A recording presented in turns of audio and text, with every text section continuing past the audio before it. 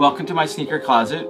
My name is Josh Luber. I am the CEO and co-founder of StockX. And you're standing in my sneaker closet, which is about the size of my apartment when I lived in New York City.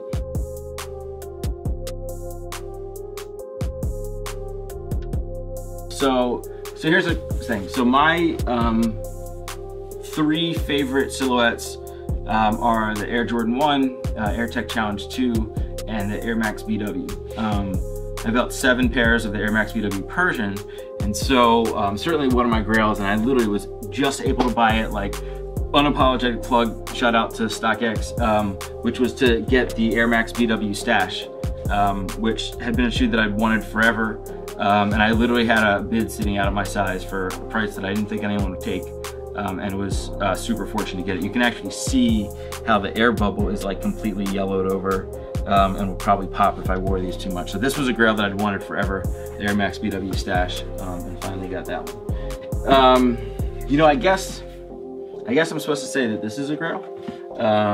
This was, Nike ID had just become a thing, or just become somewhat more prolific, and these were shoes that my brother made for me for my wedding.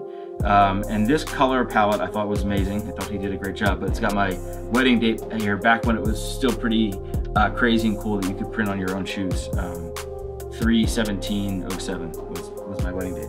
So I think for no other reason than make my wife not mad at me, these are grails. The most underrated shoe, here I will pull this, I will bring this back over here for you, is absolutely these, which is a collaboration between Adidas and the designer Pucci. And I bought these on a trip to Hong Kong in 2006, back when that's what you did when you traveled. You went to every sneaker store and every place to find sneakers, because it wasn't quite as prolific globally that you could buy every shoe from your computer. And I have a second pair of these that I've never worn, but these shoes go really well with a tuxedo and a bright green tie, which I didn't realize that green would become such a prominent part of my business. But Pucci collabs with Adidas, definitely up there, super underrated. I wear these, nobody's seen them, nobody has them, nobody knows what they are, and like, that's kind of the fun part. Depending on how well you know me, maybe you would, maybe you wouldn't expect these. This is a Buscemi slide, Antisocial Social Club Buscemi slide.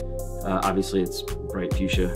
The leather on these are unbelievable and so soft, and I think people at the office find it quite either ridiculous or amusing when I wear these to the office in the summertime. So yeah, bright fuchsia slides.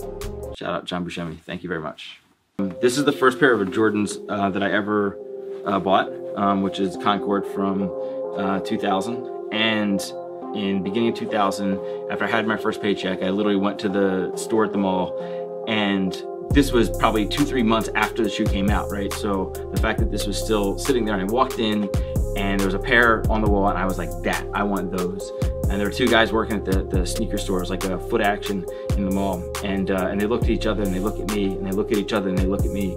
And I was like, what? And they're like, well, there's one pair left of 10.5 your size, and we were gonna sell it on eBay. And I was like, no. I was like, you're absolutely not selling that eBay. It's like, I'm buying that. And somehow I got out of the store with it. And then I wore them to play basketball for the next probably 18 months and just absolutely beat them. And they still look like that. You can see the leather beat. And not that Jordans make you play better, but I did have my greatest game ever. I had 51 wearing these, so I feel like that's probably direct correlation. So these are my first Jordans, definitely the best cop.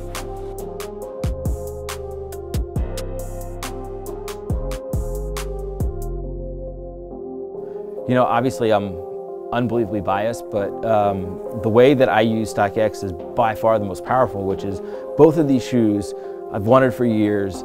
I didn't really want to pay, full market or what people were asking for it, and I had a bid out there. I had a bid sitting out there for a really long time, and then one day I get a notification that the shoes are yours, that somebody accepted your bid. And so most of the future cops I have are stuff like that, they're older shoes that have been sitting out there, always extra SB Dunks, always the rest of this pack, the first Air Tech Challenge 2 Wimbledon, stuff like that. There's more than enough room in this closet for all the future cops that come my way.